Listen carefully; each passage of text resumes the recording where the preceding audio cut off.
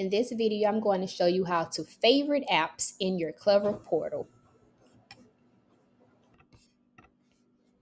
Once you're logged into your teacher portal in Clever, it's really easy to favorite apps. When you scroll down, all you have to do is hover over your favorite app. Don't click on it, and a little heart will appear.